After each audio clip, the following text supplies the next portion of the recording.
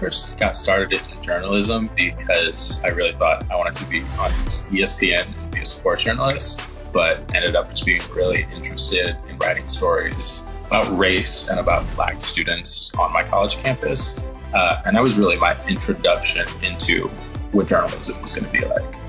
I think it's pretty clear that Troy is motivated by a desire to see things improve and to be part of helping people solve really complicated problems by shedding light on the way that underserved communities are harmed by certain policy decisions.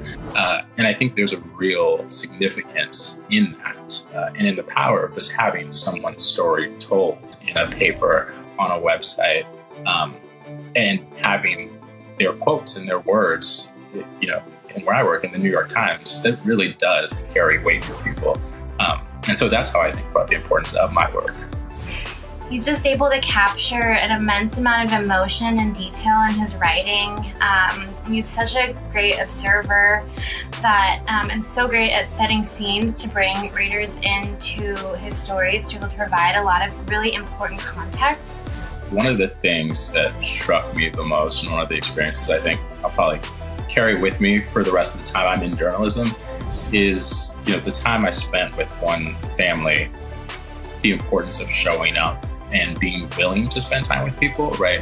Not closing yourself off because you don't think they're going to. Because for them, you know, I asked, like, why are you willing to, like, give us so much access, you know, towards the end of our time with them? And it was just like, they were so glad that anybody cared to listen so much about who this person was to them and to show the impact of all of this on their family. The time that Troy spent with the family that we covered, Celestine Cheney's family, and just the amount of care that he took every day in the aftermath of the Buffalo shooting was just really moving to me.